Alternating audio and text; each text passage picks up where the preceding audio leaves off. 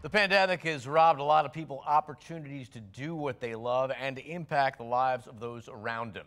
Now that they've been cleared to play, one Grand Rapids team is back on the field and ready to make up for lost times. 13 on Your Side sports director Jamal Spencer has more. They all start as strangers. I am a civil engineer. Coming from all walks of life. I'm a lab technician. I am a foster care caseworker. But they're all drawn to that sound. That feeling of helmets clashing and pads popping. And they realize, 3 back! They all have something in common. I always wanted to play since I was little, but never could. I've always been interested, but it was really never an option for me growing up. I was always told only boys could do this, and I was like, hell no, that's not right. After COVID-19 canceled their 2020 season, the Grand Rapids Tidal Waves are set to begin their 4th year with a renewed hunger. You let your frustrations out on the field.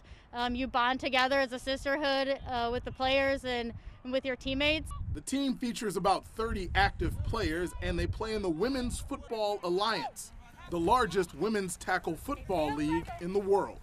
Competition level, it's up there. Like, this is not, it's not a powder puff league. It is college rules, full tackle, and we bring it. We bring it every Saturday.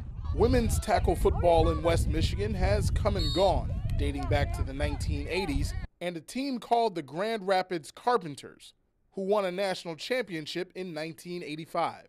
This new batch of players is committed to keeping the Tidal Waves around, not just to play football, but to enrich their communities as well through community service. The fact that I can be like a pillar and, be like a role model for the younger generation is kind of cool. Other than playing for the love of the game, these athletes also want to inspire the next generation of women football players. Women can do the same thing that men can do.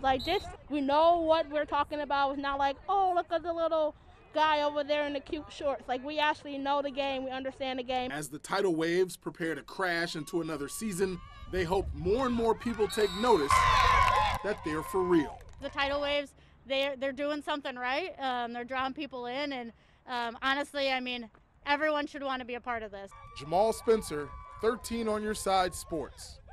They got my attention. The Tidal Waves play their home games at Northview High School. Their season begins on Saturday, May 1st, and the team will be holding a kids' food basket drive. For more information, go to our website, 13onyourside.com.